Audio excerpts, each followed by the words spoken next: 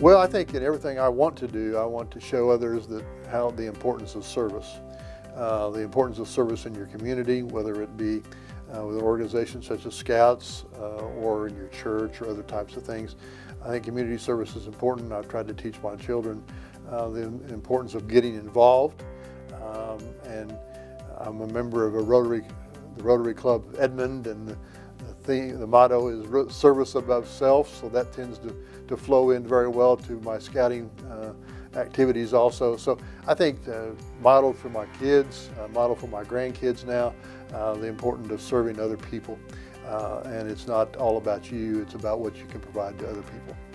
Scouts, as well as other things, can give opportunities for young people that to encourage them and to give them a place to be. And so anything I can do to encourage that and to direct young people into scouting, I think is going to provide a great benefit for them. So I see the need just as much as I saw it when I was in Scouts as a young person a long time ago. So the need is even more so, I think. And so anything I can do to help with membership, help with recruitment of volunteers, and make sure they have the tools to work with, that's why it's important to me. And selfishly, I want my grandkids to be involved in Scouts. And they're young right now, but they'll be ready to be in Scouts soon.